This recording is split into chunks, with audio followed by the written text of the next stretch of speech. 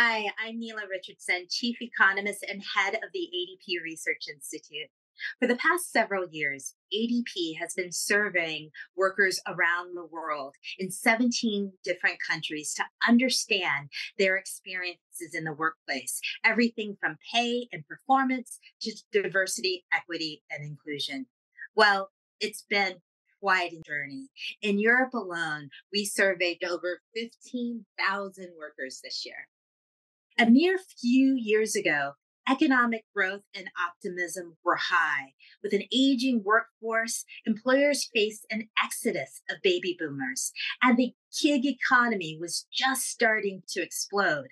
That brought with it an illusion of freedom on the one hand, but also concerns and questions about workers' rights on the other. Flexibility and flexible working had just begun to take hold in Europe, but just 1 in 5 workers here were able to take advantage of flexible work arrangements. And then the COVID 19 happened, that onslaught of the pandemic, and it really changed everything, particularly when it came to flexibility. In 2021, our global survey showed that workers were shaken but optimistic. Optimism took a hit with more than a quarter of European workers reporting that they had been laid off either permanently or temporarily by their employer. Almost 1 in 4 workers took a pay cut here. But despite the major upheaval in their professional lives, workers saw a silver lining. When asked what impact the pandemic would have on the world of work in the next 3 years, more than half of the global workforce said greater flexibility and an opportunity to develop new skills. In 2022, the People at Work survey found that workers were on the move.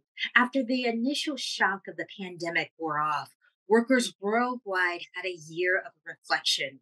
Personal well being were prioritized, as well as life outside of work became a key focus for employees. That focus led to wanting better worker conditions and greater flexibility and remote work options.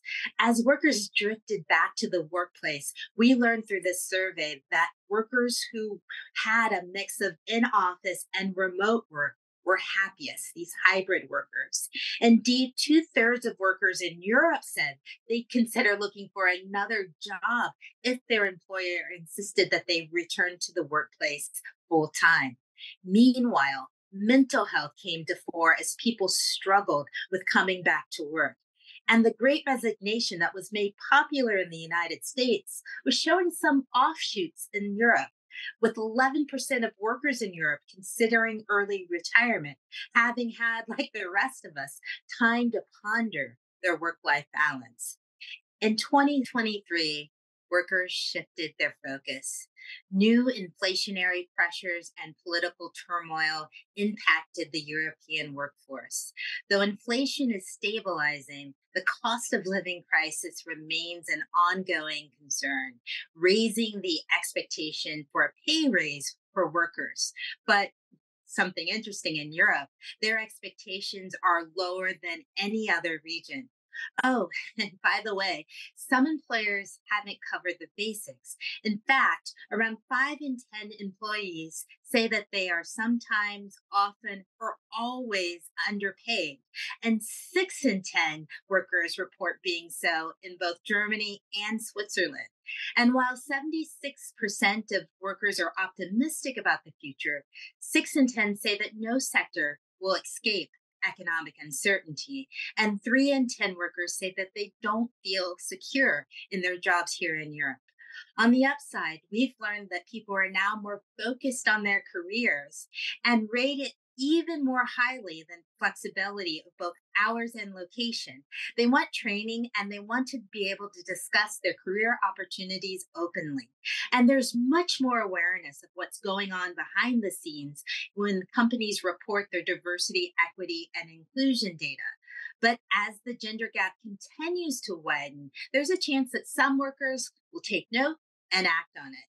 7 in 10 workers in France would consider looking for another job if they found that their company had unfair gender pay gap policies. The importance of enjoying one's working day has also taken priority, up from 39% last year to 46% in Europe this year. And that's higher than other regions, perhaps because in Europe there's a higher expectation of the quality of life in both home life and work life. But perhaps most surprising of all is the rise of the 4-day work week. In Europe, just under a quarter of workers believe that it will be a reality in the next 5 years. So now let's put it all together. 3 years after the onslaught of the pandemic, worker sentiment has changed dramatically. But this year, clear trends are starting to emerge. Employees today want a caring workplace culture, one that includes progress on diversity, equity, and inclusion. They want flexibility on both work hours and work locations, and training opportunities that help them stay motivated and engaged. Europe enjoys an enviable status as an attractive continent to work at.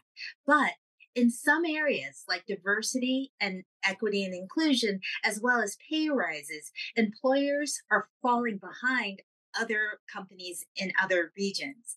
That's why it's so important for employers to understand the changing and shifting and evolving sentiment of their workforce. For a deep dive into Europe data and insights, please check out our latest People at Work survey.